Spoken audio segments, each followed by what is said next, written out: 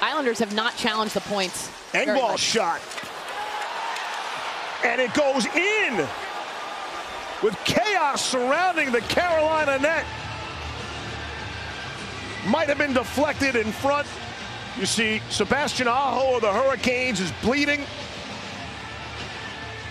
And there will be a few replays of this one. For now, it's 2-0 Islanders. That might have gone in off Aho's face. That's the deflection in front.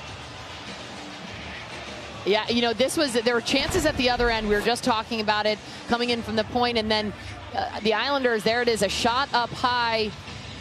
Oh, man, off of Aho's face, but then Brock Nelson corrals that puck. It's a knuckleball up high, and then as it drops down, it does get too late. It gets to the ice. He hits it out of the air, not a high stick.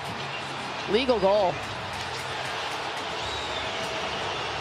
You know, this is something that I think that the Islanders have done a better job of in this game versus games 1 through 4, is they've gone to the front of the net. They've gone to that top of that blue paint. They've gotten a little bit in Antti Ranta's kitchen and messed with him. Antti Ranta's made some good saves in the first period, but look at all that traffic in front of him, taking his eyes away. He can't see the puck. Even though it's up high, he doesn't know where it is at that moment because of Kyle Palmieri standing initially in front of the crease, and then he and Pesce drift back a little bit.